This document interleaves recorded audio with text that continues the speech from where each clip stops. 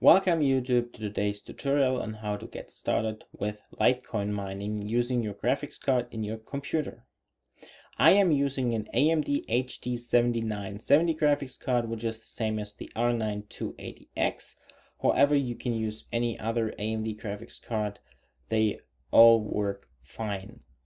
To get started, we will have to get a few things set up. The first thing is cgminer. You will have to download it from zColliva's website. I'll put the link in the description below.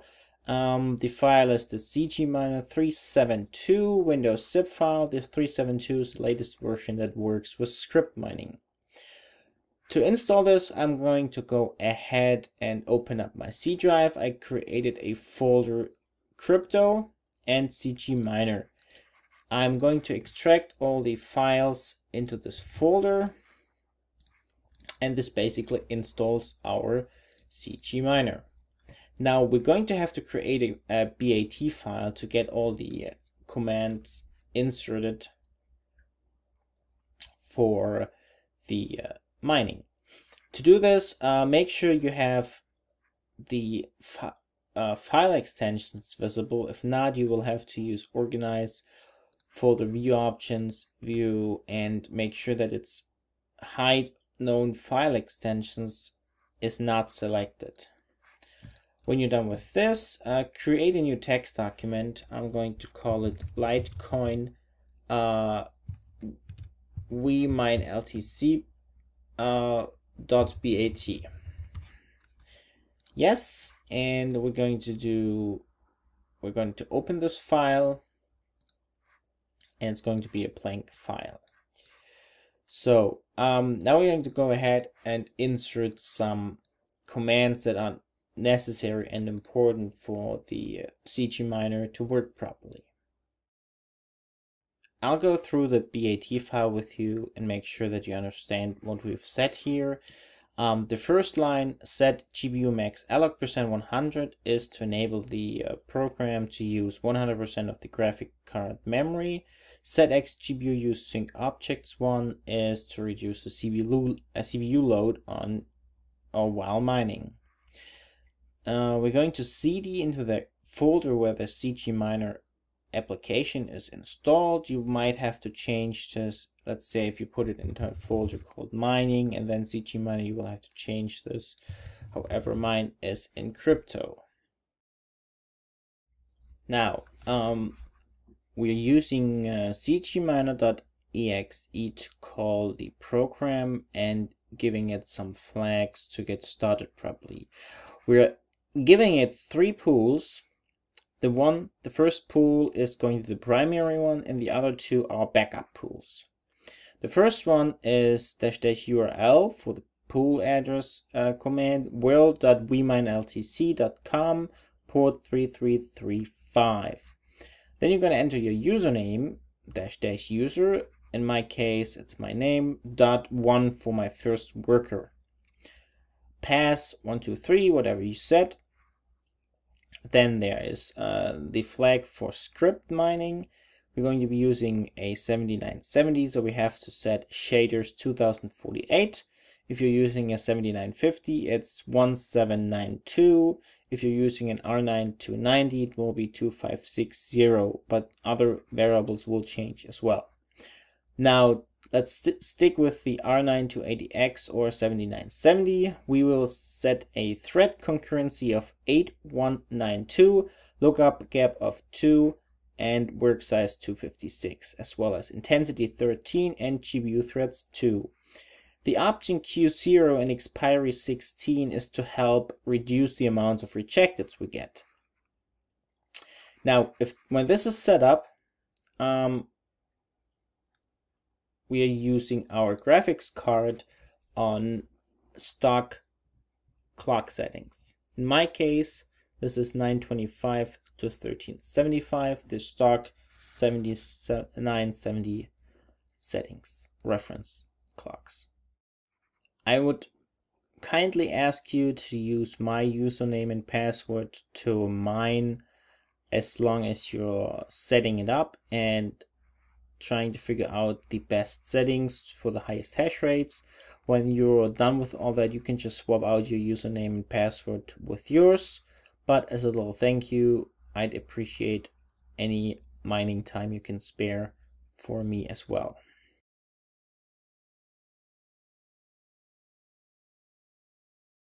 To set up your own worker, you go on the WeMine LCC site, you hit my account, my workers, and in here you can enter a worker name. Down here, it's always going to be your username dot something you select. So let's say we're going to put 7970, add new worker, and be sure to read through this. It tells you what settings you should use, what settings you shouldn't use. So now that this is all set up, we can just basically go ahead, create a little shortcut of our BAT file so we can start mining. I'll put this down here so we can keep the settings in vision or in sight, and open up the cgminer. If you find the window a little too small, we can change this in the settings. I like 9232. All right, now this is set up, it works. We're going to see our hash rate down here, which is the current hash rate of this GPU. Up here, this area, average, means the average hash rate of this complete cgminer session since startup or last reset. Let's say we're going to go ahead and tweak some settings with the clock rates. To do this, we're going to GPU management. We're going to say change settings, and there we see our current clock speeds. Now we're going to go ahead and change those. Starting off with the memory clock, we're going to go in and set it to 1500 as an example. Now that it's 1500, we need to go down on the memory on the engine clock, since we always want to have an optimal ratio of somewhere around 0.58, 0.6, 0.61, multiplying your memory clock speed. So memory clock to engine clock. To start off, we're going to calculate 0.57 times 1500 for the memory clock, which gives us 855 engine clock. So let's start off with this value, and I recommend you taking a sheet of paper, writing down those numbers, and you will see the hash rate starts to increase.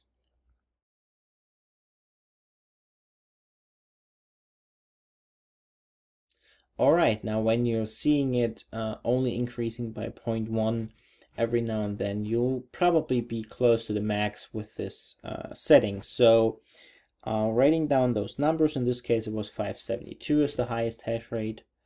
You can work your way up. Let's say I'm going to go and set it to 880.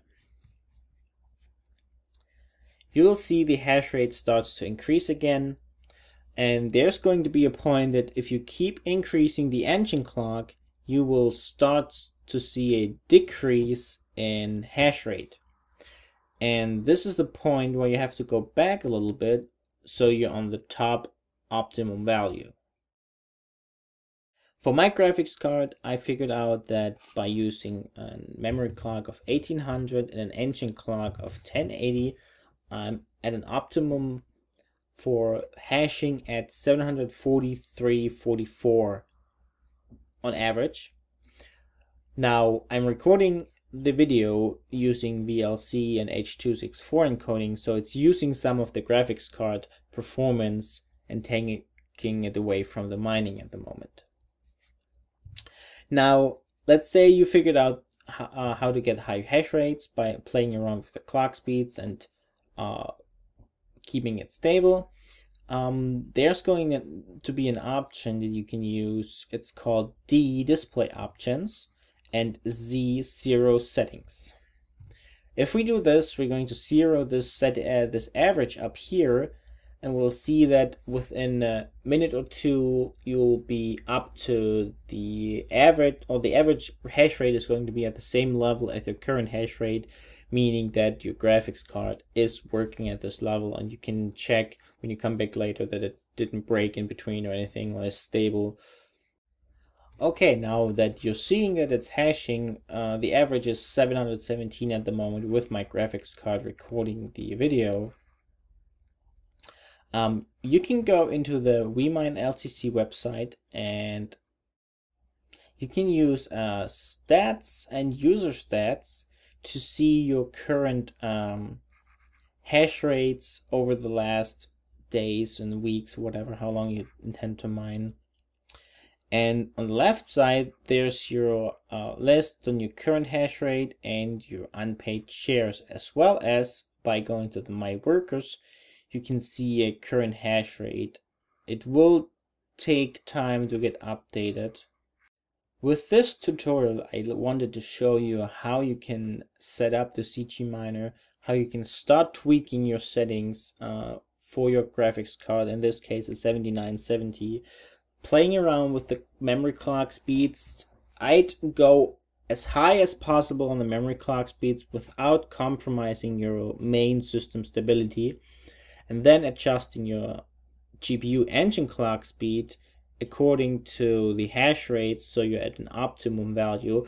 I'll show you a table that I've done with 1600 megahertz and 1700 megahertz memory clock speed, and corresponding engine clock speeds, on how this affects the hash rate.